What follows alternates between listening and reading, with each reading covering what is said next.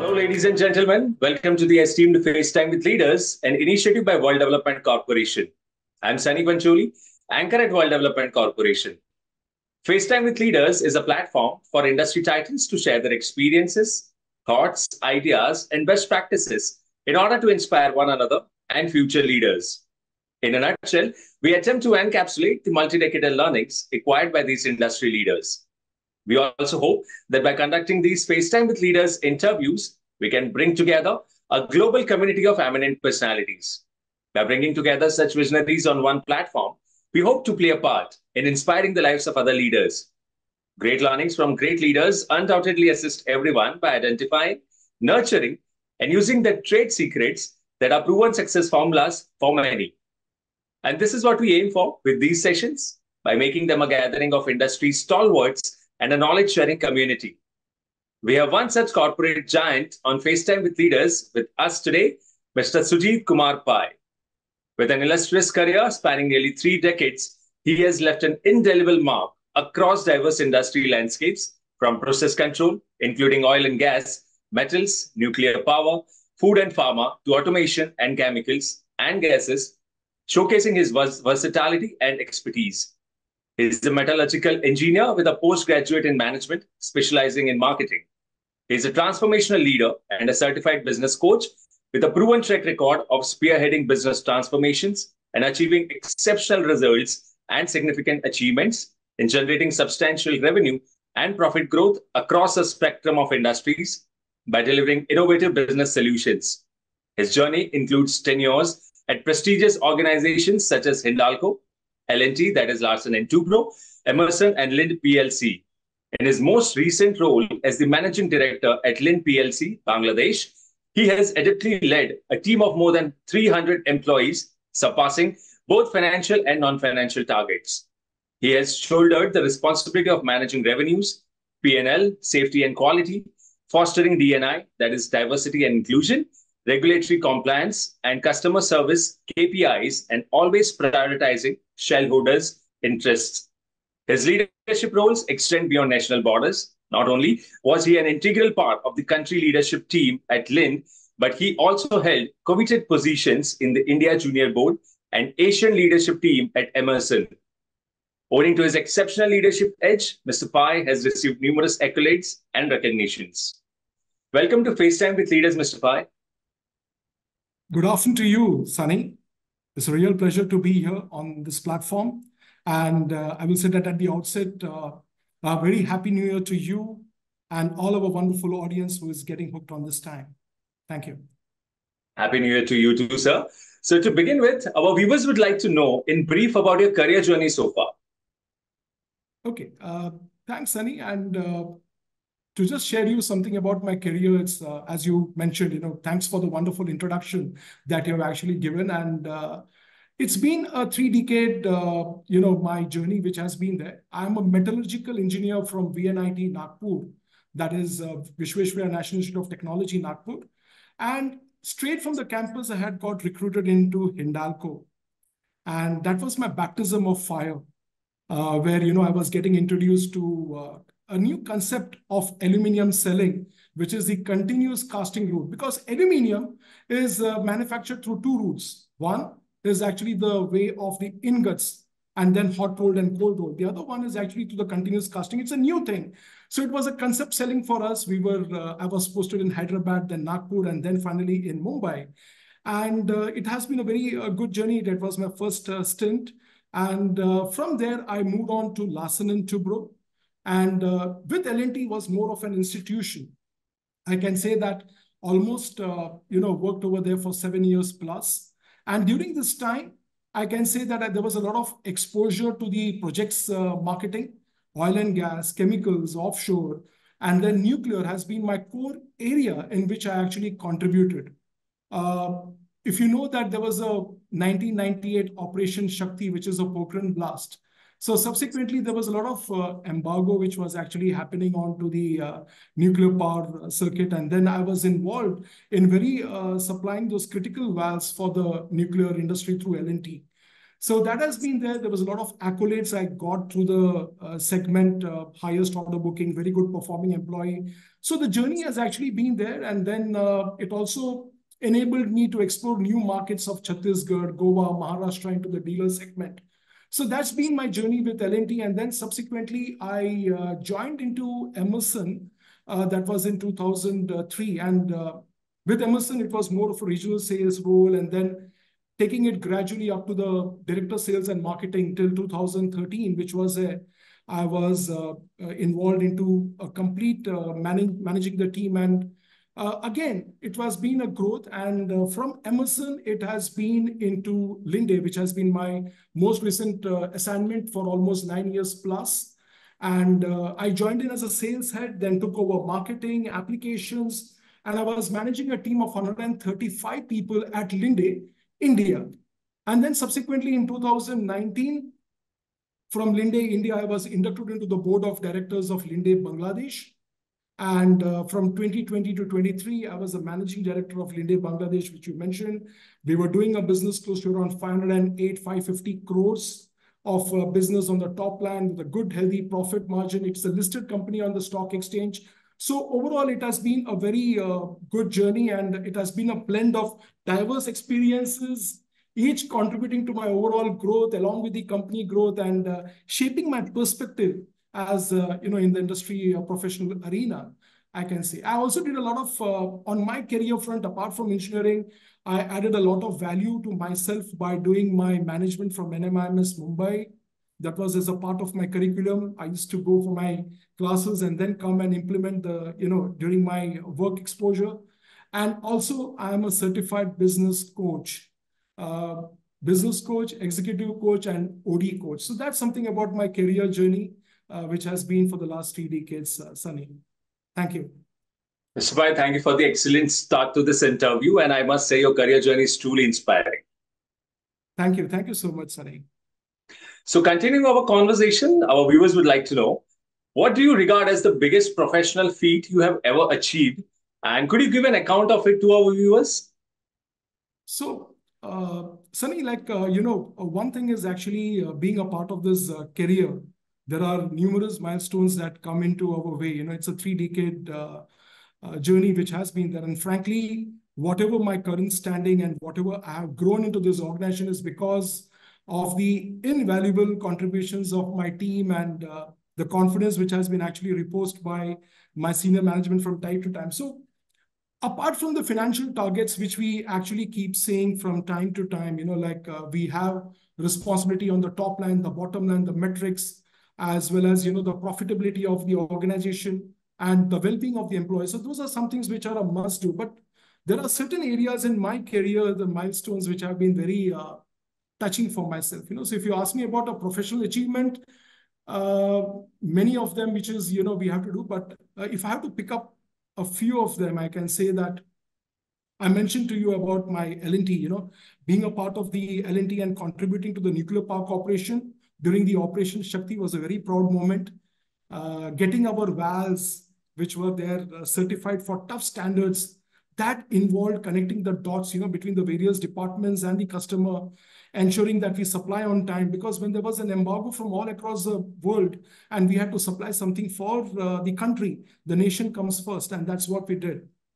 There has been similar experiences with Emerson, but if you ask me of late, the last one in Linde, Bangladesh, that has been a real saga, and that was the time when I was actually posted in 2020 as a managing director. I had a big saga on the personal front.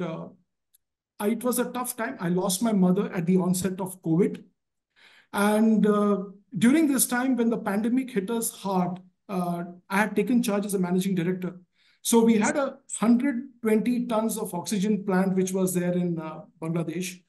And the demand was actually increasing. That during the COVID situation, the oxygen requirements were going up day by day, and then the patients were there. And Linde is into the field of gases. So the whole prerogative and, the expectations from the country was very high on us because we were the leading suppliers of oxygen within the country. Bangladesh is a smaller country as compared to India, where you have multiple players, but this was unanticipated. So that was a major we were the go-to guys, during this particular crisis, and the whole country was looking at us. And here I was on a personal front, having a personal loss on my own front, and then I have to do something professionally as a managing director of the organization. So it was a difficult time, but I can say the challenges were huge. I had to keep the team together. We had set up a green corridor between India and Bangladesh and the rest of the world, so that we can actually get oxygen across for all the hospitals which were supplying medical oxygen. So you can understand that supplying oxygen was like a fleet of tankers coming in, oxygen tankers. We all have experienced it. And then getting it from across the borders and then getting into the country, in a new country, which I have taken charge. So that was a very Herculean task, which we were able to get through. And COVID itself saw 3 phases, the phase 1, then we had a Delta variant coming, and the 3rd variant, which was earlier last year. So I can say that all throughout this journey, it was a major thing. I had to look at Singapore, Malaysia, all across, and try to get those tankers, because human life is the most important. And that's a message which I gave to my team. I said that come what may, we will ensure that not a single human life is lost to any of the hospitals that we are actually supplying medical oxygen because of Linde. And we stood to our ground. It was a very proud moment. I can also say on a professional front, when this Delta variant happened in July 2021, that was one of the most dangerous variants of the COVID. And the demand skyrocketed. So you can imagine in the country, it was like 1.7 to 2 times the requirement of medical oxygen. The plant capacity is around 100 TPD, and then you have something going up to 170, 180 tons per day. It was, difficult. And that was the time when we got a train running in from India to Bangladesh known as Indo-Bangla Oxygen Express. The first time in the history where we have got a train coming across an international border, supplying around 4,000 tons plus of medical oxygen within the country. So, overall, it was a tough, but I will give my whole credit to the team which worked round the clock for the nation, for the country's better good. And this also brought a lot of learnings for me, Sunny. I can say that some of the key takeaways for any leadership lessons is that you have to stay strong in tough times. You have to keep your mind above matter. Because any event which happens, it depends upon how you respond to that particular event that can shape your outcome. So that is very important. And I was telling my team that you don't have control on the COVID, but how we can actually adapt and be resilient is what matters the most. And real strength of the team and the leadership comes during the terms of crisis, how you are able to actually manage the situation, whether you're made up of steel or you're made up of plastic, that comes up during during these times of difficulty. So that was the second takeaway. And then communication is very important. We used to start early morning at 4 o'clock on WhatsApp and calls and everything, and goes up to evening. And you have to have compassion as a leader, where you are taking the team along, because some of their family members are hospital, some of them, we also have gone through COVID. So it was very difficult situation. But looking back, if you look into my professional career, which is there, I can say that each member of my team has a tale to share. When they go back home or look back in history, that is one of the things, even for me, it has been one of the biggest lessons which is there. The government appreciated us, the ministries appreciated, we got off accolades. But I'll say that the prayers of the people during that time, because not a single life was lost, that was the biggest reward for us. And I can say that that is the biggest achievement for me in my career, Sunny. I think that's what I would like to share. Thank you so much. That sounds exceptional. So building on to that, you have been honored with several accolades. Which of them do you cherish the most and why? So I just shared with you, in terms of my professional background, all through this journey, there has been a lot of accolades, and I have invested a lot of my time on the sales and marketing front. And when we are able to do something for our customer, and the amount of win-win situation that happens, it's not the sale or a transaction, but the everlasting relationship that you do, with your customers, like how we have done for the medical and the hospital customers. That has been a great journey and a great learning experience. So I will say that those have been a very good success. But on a personal front, if you ask, in my career, there was, I was judged as the Asian Leadership Program as one of the top performers over there, as well as inducted into the India Junior Board in 2009 and 2011. So those 2 years when I was in Emerson was one of the good moments I cherish, because it was a big team of almost 350, 400 people all across the country, and then getting selected out of that. And the reason for getting selected is because in 2008, if you recall, we had gone through the Lehman crisis. It was a very difficult time when there was a financial crisis which had come, and a lot of businesses were down during that particular period. And then imagine that you have to ensure that your business is doing well. And we started focusing on a completely different area, Sunny. We started focusing on the maintenance replacement opportunities, which is very hard work. You have to do a lot of hard work onto the field, go into the plants, go into offshore platforms, do a survey of all the solenoid valves which was there, and then try to find out cost-effective solutions, because it is a money crisis in the market, and you have to see what is the best cost-effective solution that can support the customer, and it is a gain for both of us. So you know what? During this particular period from 2008 to 2011, we were able to actually double our business almost by 25% CAGR in 3 years. So when the original equipment manufacturers were not doing well, we diverted our attention into new markets, new revenue streams, and we were able to actually increase our revenue. And that also gave us a lot of good morale of the salespeople was high. And as a result of which, I was actually selected for the India Junior Board based upon whatever our success has been with our company at Emerson. And I feel proud looking back at it, Sunny, and one of the moments which I cherish till now. Thank you. Amazing, amazing, Mr. Pai. So now that we have discussed your incredible career journey, your professional pursuits, roles, and responsibilities, let's dive into the subject of ESG and corporate governance. So here is my question to you, and a very, very obvious one. How and when did you develop an interest in ESG and corporate governance? Oh, okay. So that's a real, it's a wonderful question that you asked. And definitely, this is, I can only say that, Sunny, that during my professional journey, which has been there with all the organizations, esteemed organizations that I named, like HINDALCO, L&T, Emerson, I had the privilege of being a part of an environment where that gives a lot of focus on the ESG, environmental, social, and governance principles. All these organizations are iconic. And while the term ESG has been around for a while, it is only now that it has started gaining a lot of increased awareness. And that also because of, the growing environmental concerns which has been there.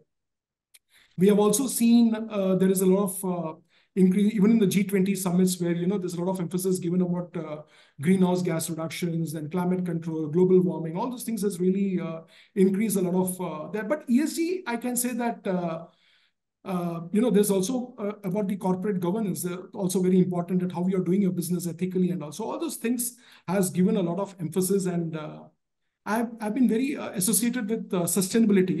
In the organizations that I've worked with, sustainability has been a very core area. It isn't just a buzzword, I can say, like it's something like a new word that we are talking about. It's been a very core value. Any of our organizations, if you see that it has been a core value which has been embedded in our processes, the way we are actually dealing with our transactions as well as in our operations. To give you an example, at Emerson, which has been the previous assignment where I worked, we used to work on getting solenoid valves, which is going into instrumentation, which were highly energy efficient.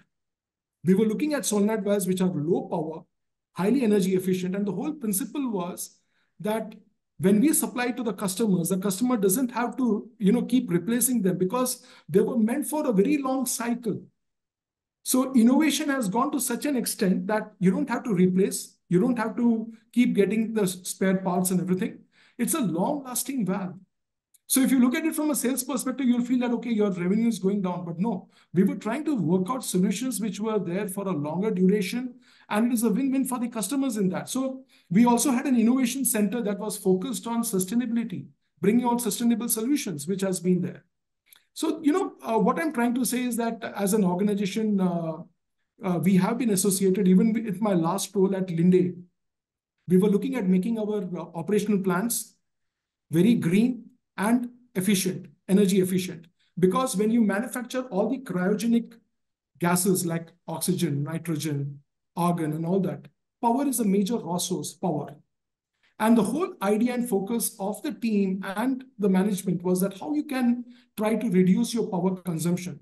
So we had to look at, reducing your, going for energy efficient motors, energy efficient turbines, going for smart devices, which will be there. And overall, the whole focus was to reduce your dependence on fossil fuels, explore the power of solar, because we used to do at our plants, if you ask me, at Linde, the whole project was how you can actually do away with the normal lighting and go with the solar lighting. Simple as that. And then try to quantify it in terms of how much is your GHG reduction, how much is your greenhouse gas reduction, and what is the carbon credits you'll be getting. So those were metrics. Every department, irrespective of the level, right from the top to the bottom, all of us had a complete metrics on productivity and sustainability. So, it has been indoctrinated with us. So one is actually on the sustainability part of it. The social part of it, I will say that people matter. Any organization, whatever be the phase, people matter a lot. And I can say that my experience has been very genuine commitment to the CSR activities and factory compliance on work hours, not only with us as an organization, but also with our supply chain partners and whoever is involved. Are they following the labor laws to the T? That's important that, they do it.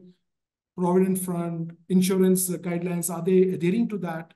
So those were some of the areas where you had to look. Safety of the employees. Since we at Linde were in the field of gases, so there was a lot of cryogenic tankers moving across. So it was going in tankers and it has its own hazard. So we invested a lot on the technology for the, the tankers which are going. For example, you had 6 cameras. Then you had certain support mechanisms so that the driver does not sleep onto the wheels. So there is a camera which records and gives you an artificial intelligence based, which actually triggers and sees that he doesn't sleep on the wheels. So, we take a lot of care in terms of safety. Safety never had a budget. And I feel that from a social perspective, touching the lives of the people is most important. Focus on D&I.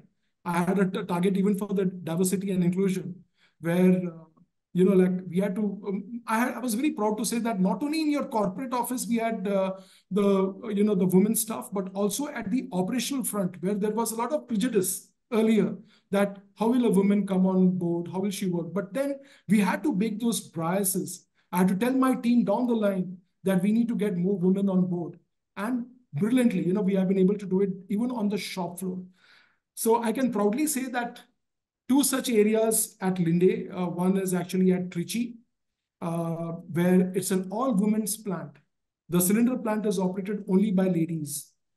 So that gives a lot of, a good thing. And recently one at Hyderabad, that has also been done with the ladies. So on the social front, these areas are important. And on the governance part of it, I think that needless to say, being in the board of directors and when you interact the board dynamics and the managing director, you have to be, above board, and you have to ensure there is a complete transparency and maintain the ethical standards in your business.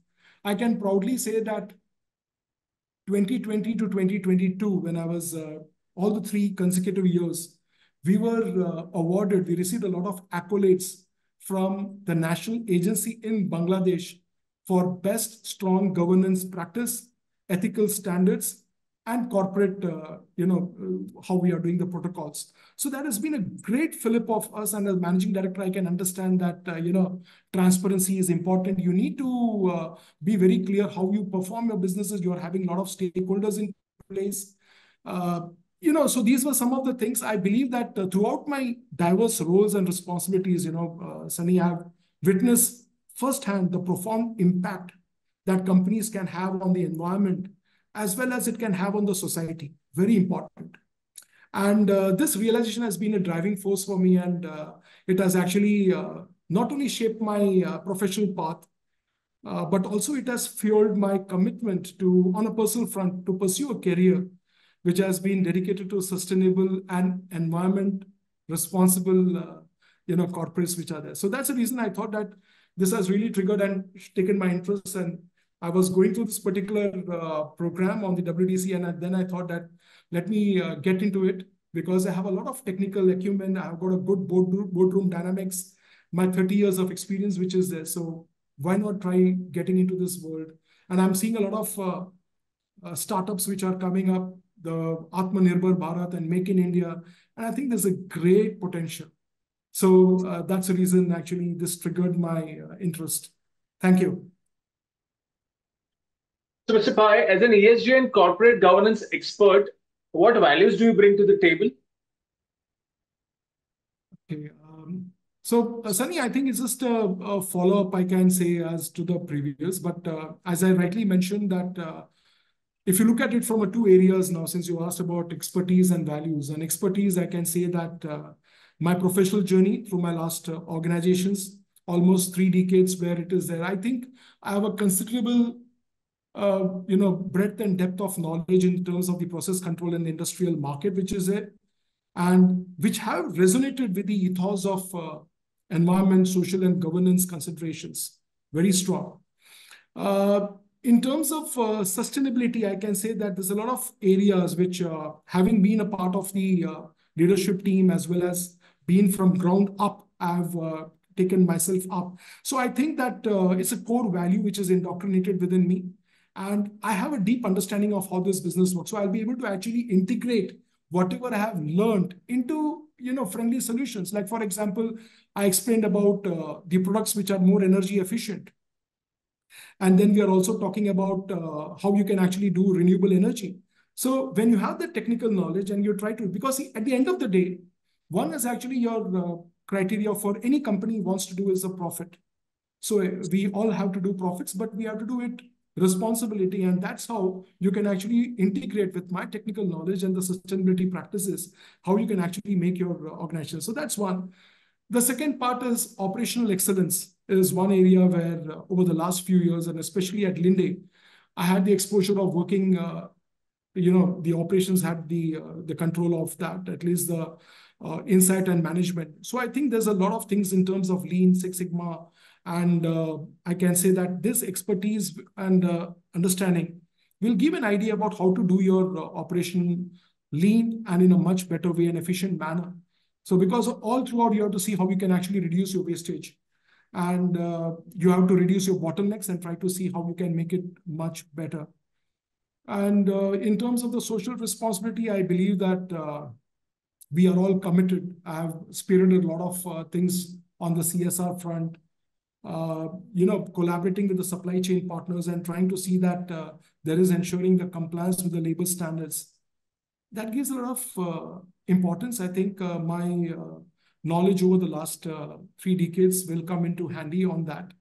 And I think risk mitigation is also important. It is not only being a reactive approach. We have carried out a lot of risk management workshops. So I think spearheading those risk management workshops will give us a proactive way in actually finding out what are the potential pitfalls that could be there in our journey, what could be the ESG related risks which can be there. And then as an organization, what you can do, because you can't replace a complete, suppose you're not, you don't have to invest every time in capital.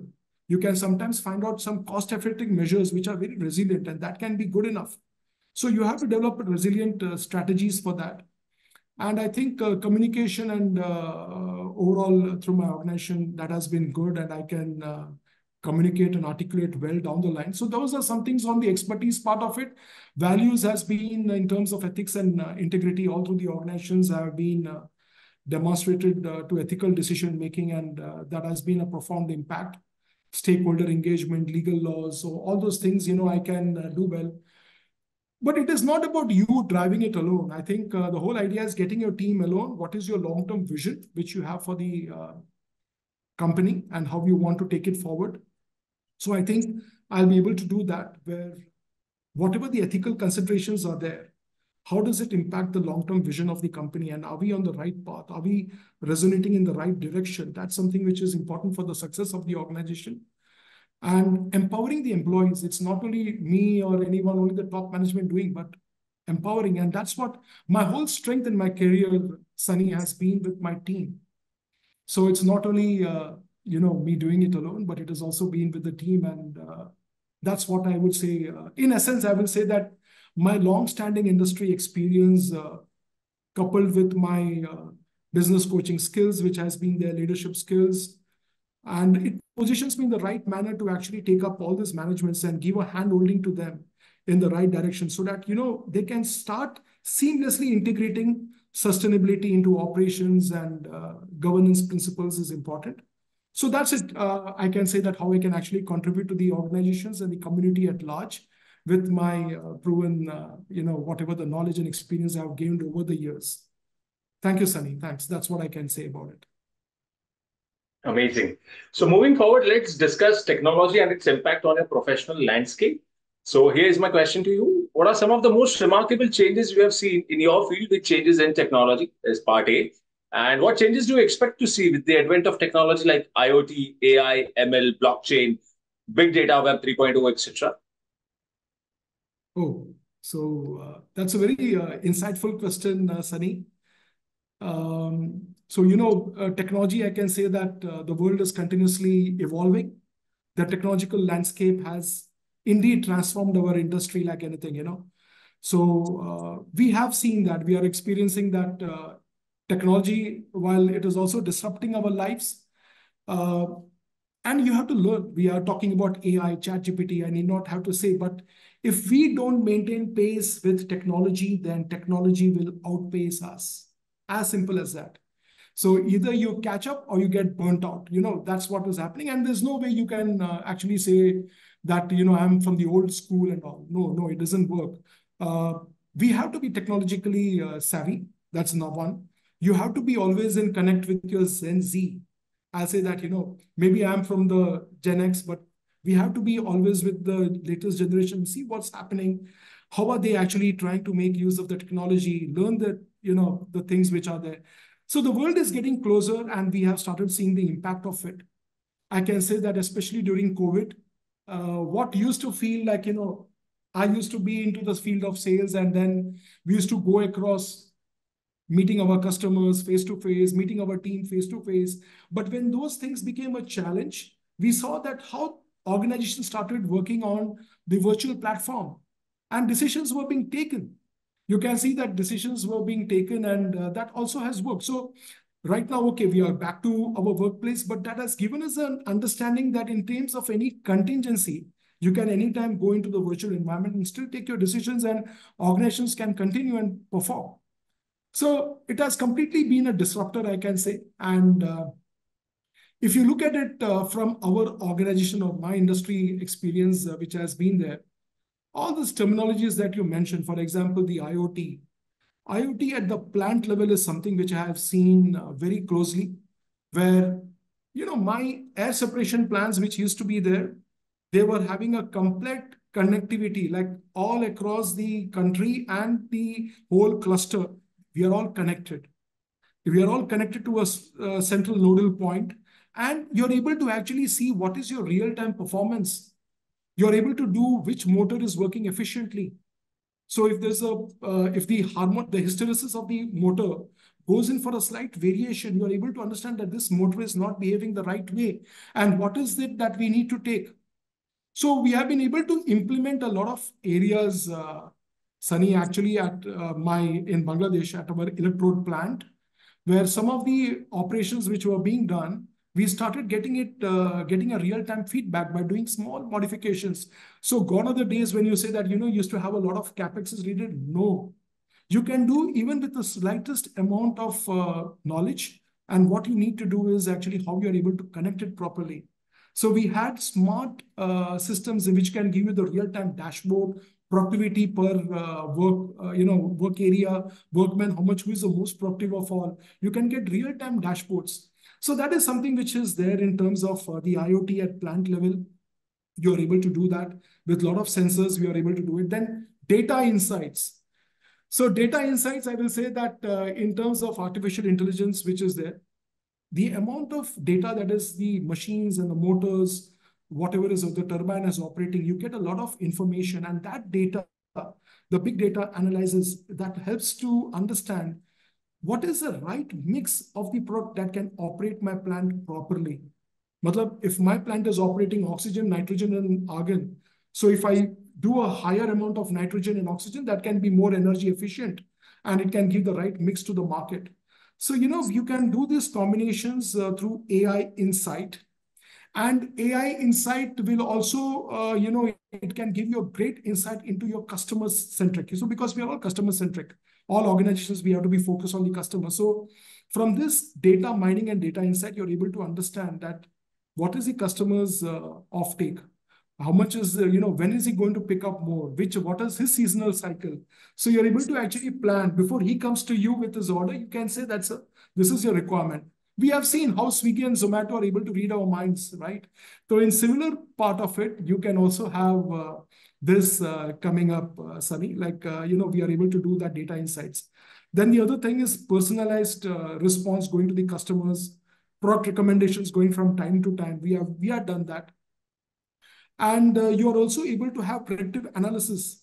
The predictive analysis, because of this, you're able to understand which machine is not doing well. I talked about it. Not only this, we are also able to help our customers, because if your customer is having a same amount of inventory, you can also tell him that this is the inventory, it is reaching the threshold level, you need to order, or we will send our vehicle from here. So you are actually one step forward in a very proactive way to your customer. And then you're trying to give him with data insights and predictive analysis. Then augmented reality. For example, augmented reality, virtual reality, and this metaverse we are talking about. We have implemented that. To just share with you, if any of our customers want to have a plant installed, the conventional way would have been that, okay, sir, you please come to our plant. I will show you around and how the plant is working. And you have to make arrangements for his visit, or you have to go there. But right now, with the virtual reality, he can put on the VR glasses and you can take him a virtual walk through your plant. That if this is your plant, how it is going to come, and this is the virtual reality, how you will be navigating yourself. So you're giving a real-time immersive experience to your customer. Augmented reality, for example, this is the cylinders or any of my products which is going to fit into your shop floor premises. You look into your mobile app and show him that this is the place where your cylinder is fitting without physically transporting and giving it across. So, we are implementing it with all those things has been integrated. And I see that there's a lot of there's a paradigm shift which is actually happening. And that also a tectonic shift which is happening in terms of the integration. And I think that in short, even blockchains are also there's a great impetus in our country on account of all this Atmanirbhar Bharat. And we are seeing there's a lot of trust which is happening. But all said and done, technology, if you're asking me, well, where the future is, that's the second part of your question. Definitely, it is here to stay. We all have to learn it, but don't allow it to become your master. That's what I will say, because there are certain areas where the human touch is involved, Sunny. हम लोगों को जो empathy है, human touch is involved. Those type of things, automation can definitely give, but maintaining a human touch is difficult. Like what we are able to speak and what we are able to respond is important. You can't have, while you can have an HR onboarding program through chatbots and virtual assistant, like anybody joining onto the organization, and you can have a chatbots and knowledge portals and all that. But you cannot have exit interviews through chatbots. You cannot have that. You need to have a human touch. You need to have a performance appraisal which is there. So human connection is extremely important from time to time, because we are humans at the end of it. We can't be replaced by AI. Some jobs, mundane jobs, repetitive jobs, वो तो आपका चलता रहेगा. That will keep going, continuing. That can get converted through robotics, but that's important.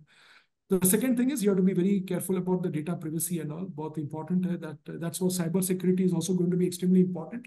So in essence, I will say that to sum it up, while embracing this technological advances gives us great benefits and all, but we have to mitigate the potential pitfalls which can happen, and you need to have all the human-centric values which are there into consideration. I hope that answers your question, Sunny. Mr. Pai, thank you for sharing such amazing insights into this subject. So this brings us to the last question of the session. We are building a community of industry magnates. The move is meant for cross-pollination of knowledge and building a knowledge-sharing community of corporate giants and industry experts. So what are your thoughts about these initiatives taken by Mr. Zishan Pathan, Mr. Heval Mehta, and the team of World Development Corporation?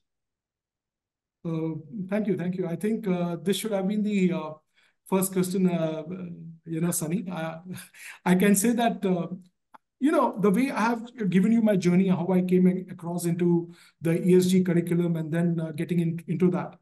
The whole idea, I'm really impressed with this community. Amazing community of industry magnates and the whole initiative that has been actually taken. Great, bringing together big names in the industry. I'm excellent, and all the experts who are there on one platform. And kudos to Mr. Zishan Pathan and Mr. Heval Mehta and the whole World Development Corporation team for leading this cool initiative. It's not just a smart move, I will say, but it's a big step towards sharing the knowledge amongst top corporate leaders and industry experts in the right direction. So WDC is doing an awesome job. I will say that the online sessions, what we had was great. The whole idea about these modules on the corporate governance, the ESG and all that has been wonderfully done. It's really crafted well. And I love the chance, when we had the sessions with, Chakraview, there were some sessions from JS and all. So wonderful sessions, absolute wonderful. And the whole idea is these are case studies, nothing like black and white. You also have those gray areas, and that is when you have a complete discussion with your other fellow colleagues and you get to know different views on the same issue. It's not that, my rule or my highway. You come to know different perspectives because of the depth and breadth of the knowledge of all my counterparts. And huge thanks to Zishan and Heval for starting this at a time. You know that there's a big shortage. We know that there's a shortage of independent directors in this industry. And I think it has come at the right time. And I've been very fortunate to be at the right time in the right place. And talking about ESG, I think that independent directors have a strong role to play, very vital. So by joining these forces, we are not only making corporate governance better, but also playing a key part for the sustainability initiatives forward. So this program is good. And I'm sure that with many startups which are coming up, I talked about Atmanirbhar Bharat and Make in India, and a lot of new organizations are coming up. And so also, there's going to be a lot of boardroom dynamics, which I believe is going to be there. And the scope of independent directors has become even more accountable. It's not just an ornamental position in the boardroom. It has become more accountable. Accountability is very high. So being a part of the WDC is a must because it gives a great chance to connect, learn, keep upgrading your skills and contribute to making sure that these boards run responsibility and corporate governance is top-notch in whichever the organizations we are going as independent directors. So this program has been a game changer, Sunny, to sum it up. And I hope that we'll be gaining great network, making a lot of friends with the industry magnates and also get valuable insights as we progress through the way. So I can say that, so cheers to you all, and it's a great initiative. Thank you. Thank you so much on that, Sunny. Great. It was fantastic conversing with you, and I'm confident that your insights will inspire future leaders. Thank you, Mr. Sujeet, for joining us today. Wish you the best for your future endeavors. Moreover, trust that this initiative by Directors Institute has unquestionably expanded the participants' understanding and enriched their minds. Thank you so much, Sunny, and thanks again to the WDC and industry magnates for this wonderful session. Look forward again. Thank you very much. Bye-bye. Thank you. Have a nice day. Have a nice day.